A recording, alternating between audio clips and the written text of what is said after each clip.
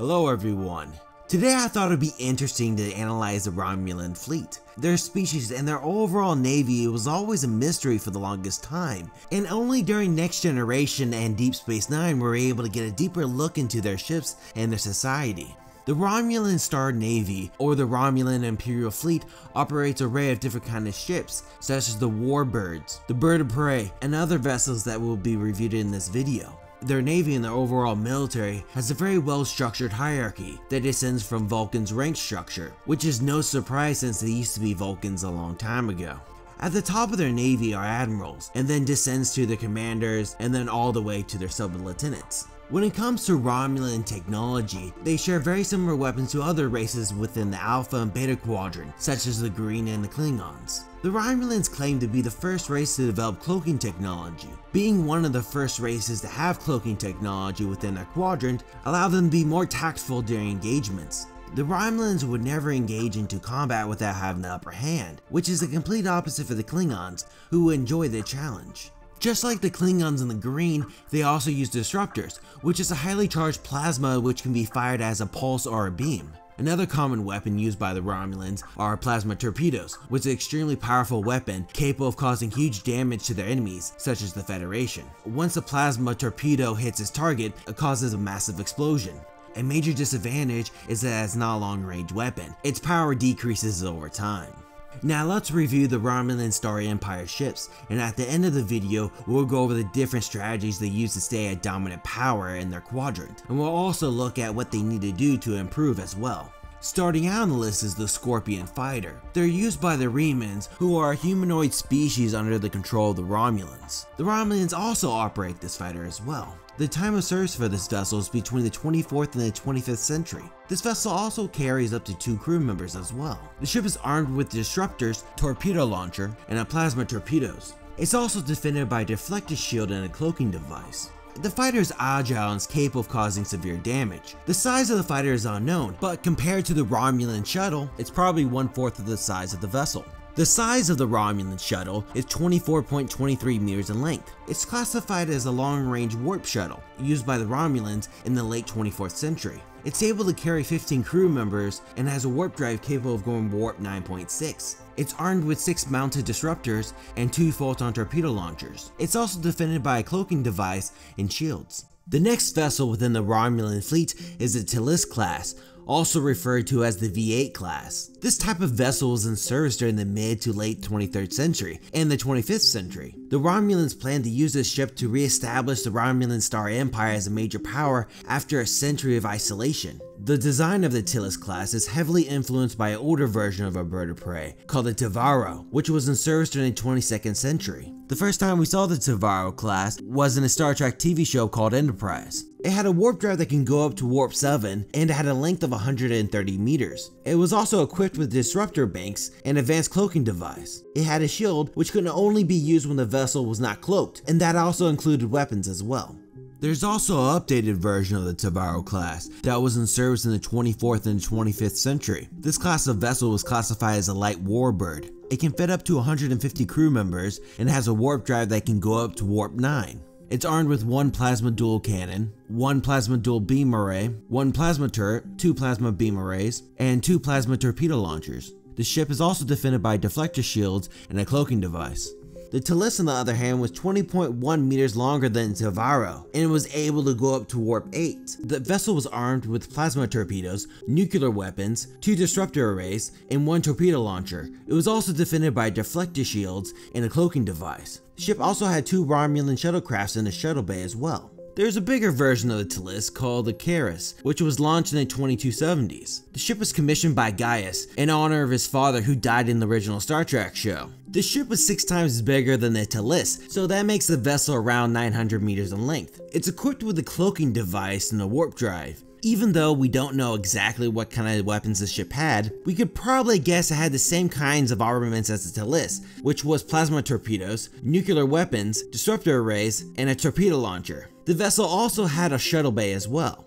Not every ship that's operated by the Romulans were created by them. The D7 cruiser was initially created by the Klingon Empire, but the Romulans were able to come to agreement with the Klingons and start creating their own D7. This vessel entered into service in the mid-23rd century. This ship was a serious threat to the Federation and was able to take on most of the Federation ships during that time. The D7 is 228 meters in length and had a warp drive that's capable of going warp 9. The vessel was also capable of carrying 430 crew members as well. It was armed with 2 disruptor cannons, 1 photon torpedo launcher, a magnetic pulse generators, and phaser emitters. The vessel was also defended by deflector shields and a cloaking device. In the 24th century, the Romulan Navy created the Veles class, which is a frigate made to protect the fleet. This vessel is equipped with a cloaking projector, which increases the fleet's cloaking ability without draining their power. This ship is a support vessel and is not heavily armed compared to other ships on the list. It has 4 banks of plasma torpedoes and an array of disruptors. The ship also has a deflector shields and a cloaking device. With the fleet filled with warbirds and bird of prey, the Romulans created a dreadnought called the Kerchan. This vessel was fast and agile, and had a very similar design to the D-Daradex class, but was a smaller vessel to keep its maneuverability. The Kerchan was 650 meters in length and can fit a crew of 890. Through my research, I've seen this vessel referred to as a warbird, so I'll leave it up to you guys to decide if it's a warbird or a dreadnought. Technically, they probably could be both, but as stated before, I'll leave it up to you guys to decide.